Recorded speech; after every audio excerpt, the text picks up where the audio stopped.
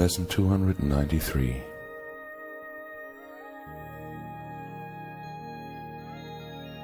All fear is past and only love is here. All fear is past because its source is gone, and all its thoughts gone with it. Love remains the only present state whose source is here forever and forever. Can the world seem bright and clear and safe and welcoming, with all my past mistakes oppressing it and showing me distorted forms of fear? Yet in the present, love is obvious and its effects apparent. All the world shines in reflection of its holy light, and I perceive a world forgiven at last.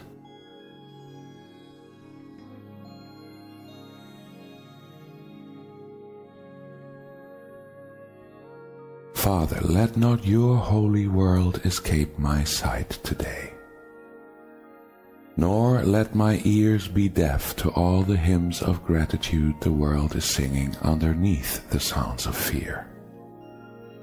There is a real world which the present holds safe from all past mistakes, and I would see only this world before my eyes today.